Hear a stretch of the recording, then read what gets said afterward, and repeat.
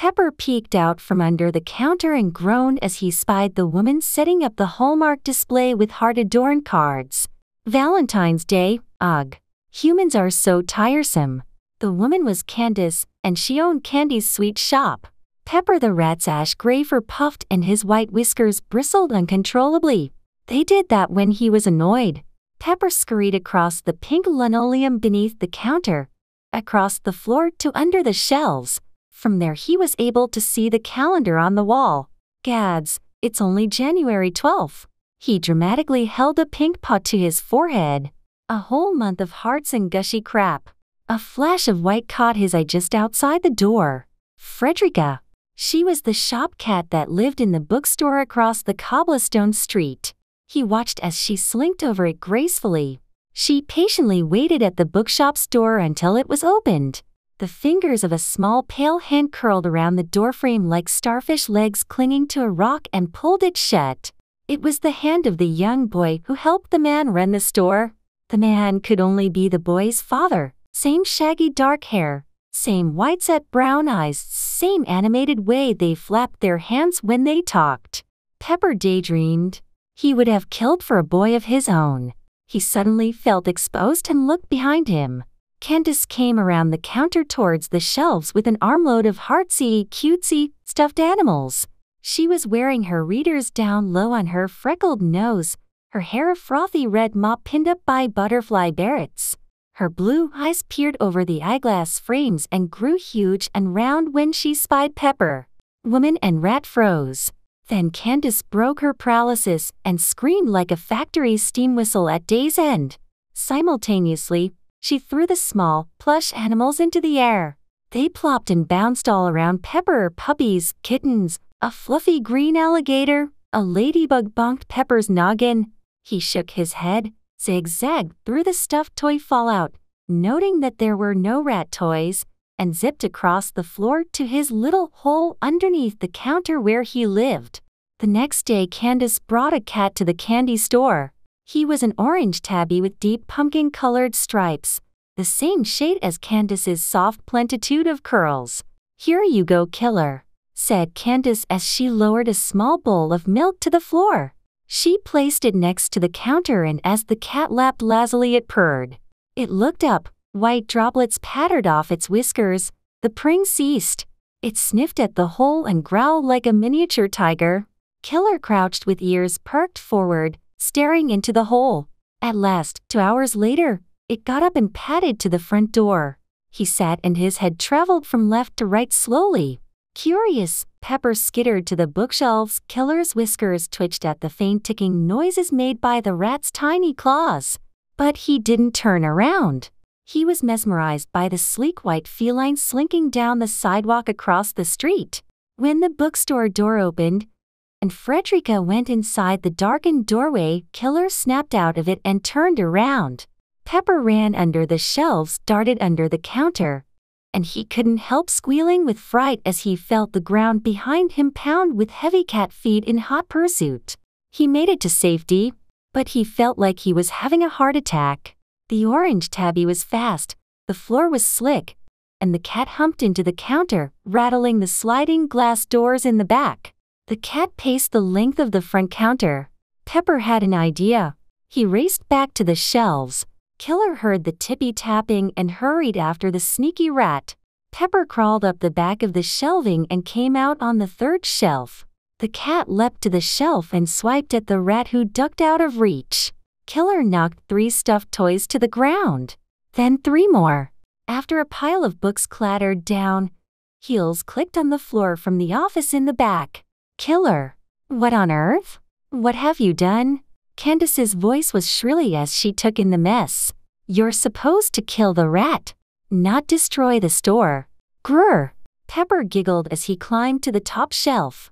He had a stash of candy up there and was safely out of reach. After dark, Candace closed the shop for the day. She put a plate of sardines by the milk bowl and turned the lights off on her way out the door. Flop! Killer stopped scarfing up the fish and looked towards the sound. He frowned at the package of gummy bears lying on the floor in front of the door. His eyes grew soft and glistening as he caught the glow of white fur across the street. He went to the window in the door and stared as the lovely feline licked her paws and cleaned her face. Ticka, tiny footfalls.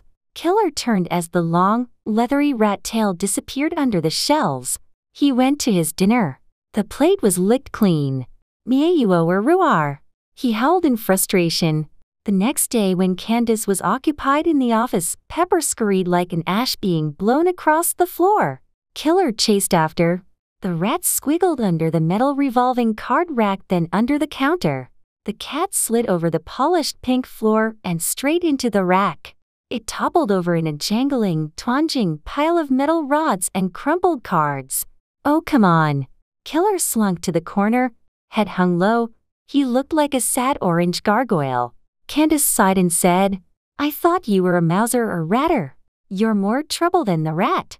That night Candace left a plate of mackerel for the cat who had sulked in the corner behind the counter all day. Flop! Killer padded silently on orange pom-pom feet to the door. He sat next to the colorful package of sour worms and watched the white cat at the bookstore. Tappity, tappity, tappity.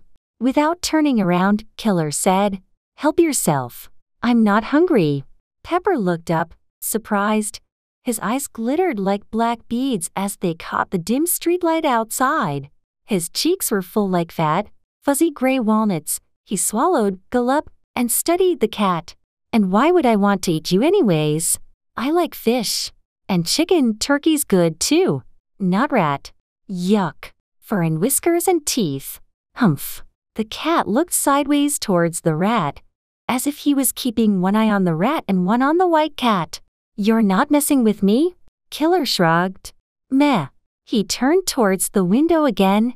The angel was gone. Her name's Frederica. The boy calls her Freddy. Killer's ears perked up. He said in a dreamy low voice, She's so beautiful. So ask her out. Killer jumped when he realized the rat was sitting next to him. He said, She'd never like an old Tom like me. Women love wooing. Cats are no different. What do you mean by woo? Dude, look around this place. All this artsy, cutesy crap. Pepper said, his mouth in a downward grimace. He added, It's pure commercial poop. Humans spend buku bucks on it. Especially now, it's Valentine's season. Ugh, I hate the color pink. And all this foo-foo stuff makes my eyeballs bleed. Killer was looking at the rat blankly, like the rat was giving a sermon on Greek or something. The rat studied the cat's face and realized he'd been ranting. He took a deep breath and said, You can take advantage of it though. Killer looked dubious. Pepper said, I'll help you. Let's make a deal. I'll help you win Freddy's heart, and you don't slaughter me. The cat said, But if I don't kill you, Candace will toss me out for sure. Oh heck. I can find a new place. I've been eating candy all my life and am pretty sick of it. I'm more of a salty type. The rat waited patiently for the cat to process what he was trying to tell him. He could practically hear the rusty cogs and wheels turning in Killer's head. After a minute, Killer smiled and said, You're saying I can woo Frederica with this Valentine stuff. Pepper said, Chicks dig it. They get all googly-eyed and mushy, even feline chicks.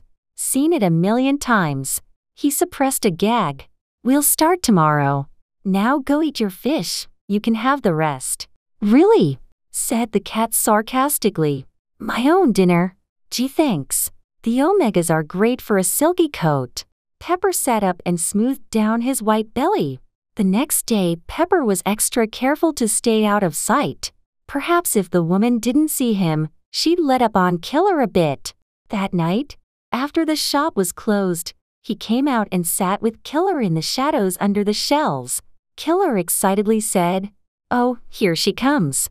His orange fur bristled as if each strand was alive and ready to take off into orbit. Pepper's own pulse perked up along with his ears.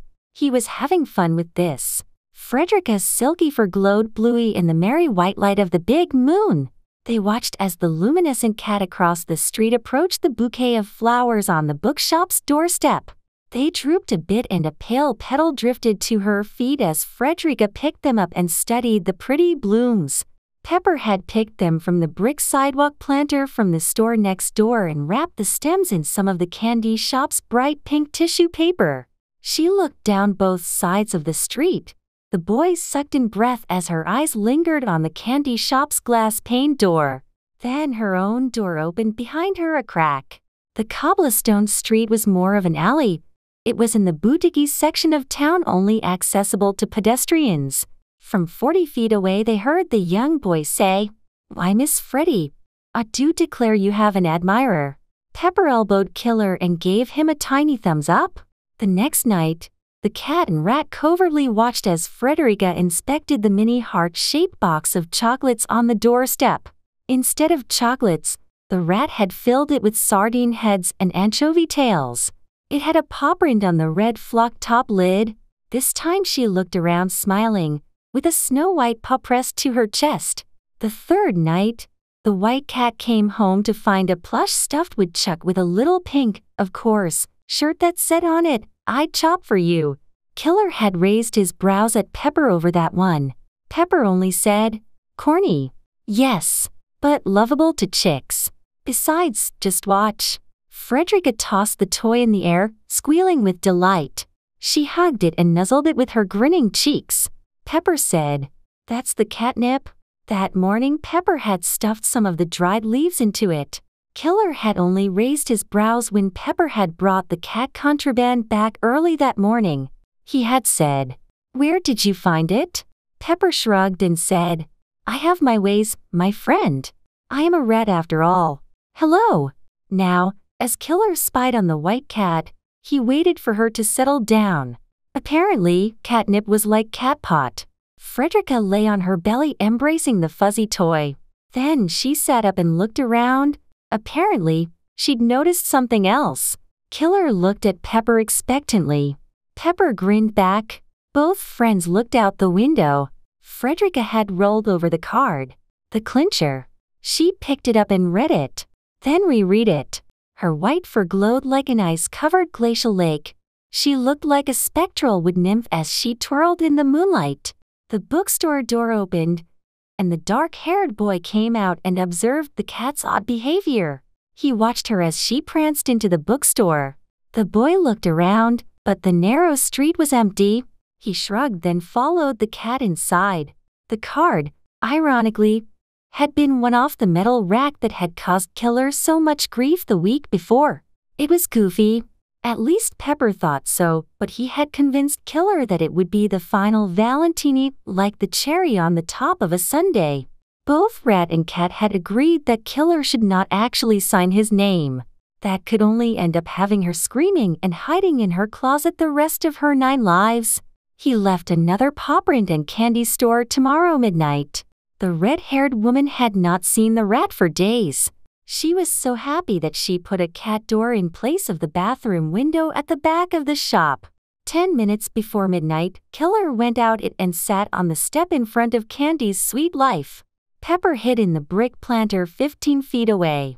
At exactly 12, the white feline came around the corner from the top of the street. She looked nervous. The tip of her tail twitched like the queen's white-gloved wave. Killer stood as she approached and said, "Hello, Frederica. You look beautiful as always. My name's Killer. Not like in Lady or Cereal. But," Frederica laughed, "that's funny. Call me Freddy. Hey, you want to come over for some warm milk? There is nothing I would rather do." Killer looked towards the planter where Pepper watched.